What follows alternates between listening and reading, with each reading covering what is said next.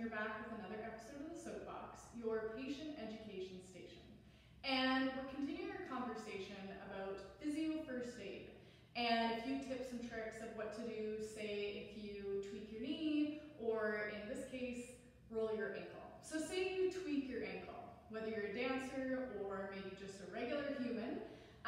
Say you kind of are walking along and you roll your ankle or twist weird, and it's just starting to give you a bit of grief. Here are a few things that you can start with doing. So when we chatted about the knee, we talked about those heel slides up the wall. Guess what? You can do them again with ankle, any ankle injury. This time we're going to add a little something to it though. So you would lay on your back, legs up the wall. So again, it's elevated. You can start with your heel slides. And at the top, you can even add some ankle range of motion. Pointing and flexing. Maybe some ankle circles. You could do both at the same time. Reverse the other way. But again, because it's elevated, it's going to help flush out any swelling and also just, again, encouraging that gentle range of motion.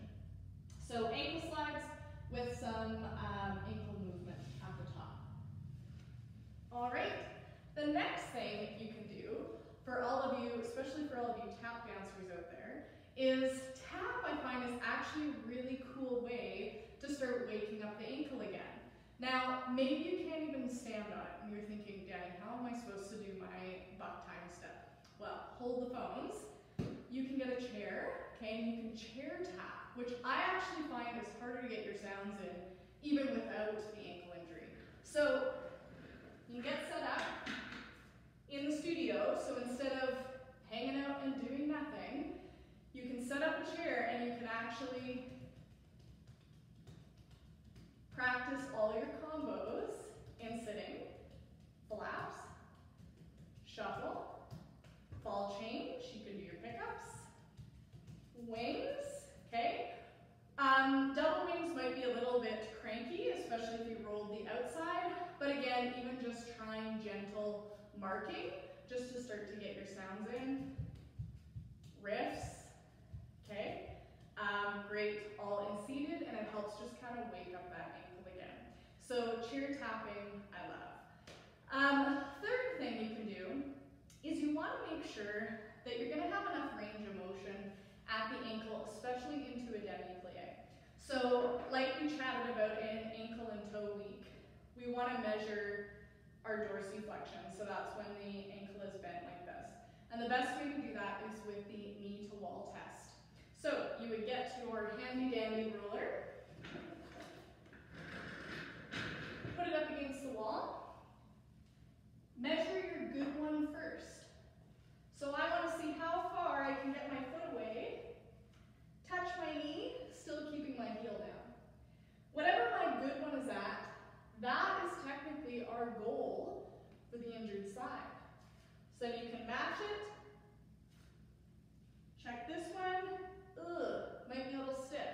So you move it in a little bit. And each day, keep checking it, but you basically want to make sure that that is back to normal, especially before doing any high impact. Either that includes jumping, running, even grand plies. That's essentially your demi-plie range of motion. So we need to make sure that's restored.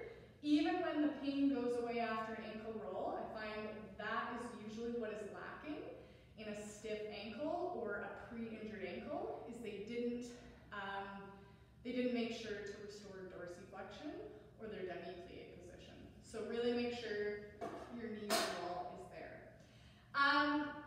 Baby rises. Again, this is all within tolerance. So if you find it's getting a little bit better with all the non-weight bearing stuff we just went through, you can start trying baby rises, baby calf rises, 2 feet, parallel, okay? So super simple, looking at your alignment in the mirror, and maybe you can't go up all the way.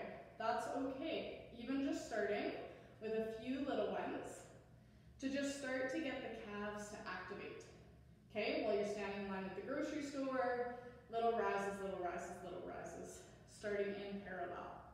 And then lastly, we want to also make sure our balance kind of stays up to par. So we're going to do flat foot. Other foot can be in retire or coupe. Arms in first, and I want to see how long you can balance, eyes closed, okay? And again, this is all within reason. So if you find you can't tolerate standing on one foot yet, I wouldn't do that one just yet, okay? So start with all the non-weight bearing stuff, the ankle range of motion and elevation, the heel slides, chair tapping, okay? Keeping it moving, little movements under your desk at school. Knee to wall stretch, nice and gentle, making sure you can work up to your good side. And then maybe starting with some calf raises to start with. In terms of icing and taping, same thing with the knee.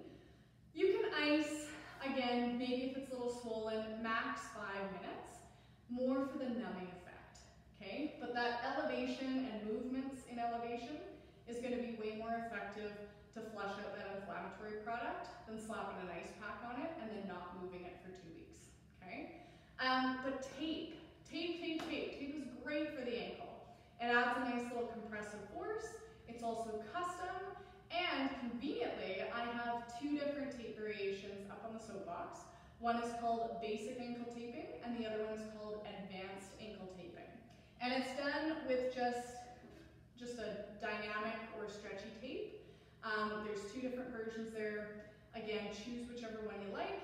You don't need to reef on it. It's just something nice and gentle and compressive for the ankle while we're waiting for it to calm down, okay? And you can also go out and get like an ankle brace or a tensor. I just like the tape because it's a little more custom to the person, and dancers can actually move in it somewhat. It's not super restrictive.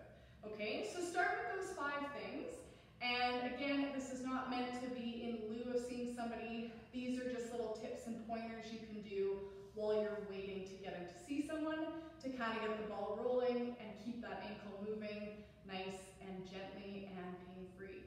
Motion is lotion, okay? So don't be afraid to do some gentle movement even after you tweak it a little, okay? So that's your ankle physio first aid this week on the soapbox. We'll see you in a couple of weeks when we talk about the hip. Thanks, guys.